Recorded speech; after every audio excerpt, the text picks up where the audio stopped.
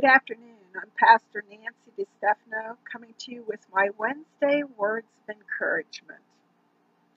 I had a conversation with one of my sons recently where he gave me a surprisingly wise saying or piece of advice. He said, life is not about getting the most of what you want. It's about making the most out of what you get. I thought that was really good, but as I thought about it, I thought, what do you do when what you get in life is really bad? I studied a little, and I found that the Bible has some excellent advice for us. In Luke chapter 13, Jesus tells a story, a parable, about the barren fig tree. In this story, there is a man who owns a vineyard. He planted a tree, and when it was mature, he went and tried to find fruit on the tree. And in going to look for it, he found the tree had none. And he was upset. He said, "For 3 years I've come looking for fruit on this fig tree, and still I find none. Cut it down. Why should it be wasting the soil?"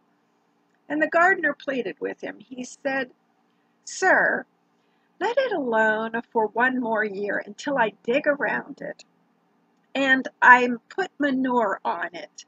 If it bears fruit next year, well and good, but if not, cut it down." You should know that fig trees produce fruit twice a year. So that meant the owner of the land had been cheated of 6 harvests. It's understandable that he was upset. But it's also wonderful that the gardener was willing to work and try to see that this tree had its last chance. As we read this parable, we find that Jesus, while telling people that God has the ability to destroy, he is also offering a message of hope and of mercy.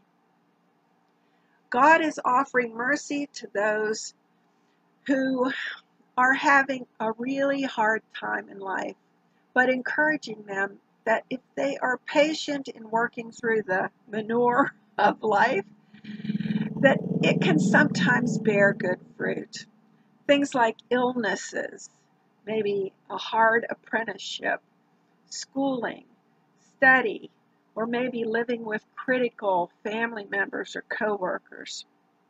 All those things, if we're patient, can possibly eventually help us to produce a good harvest.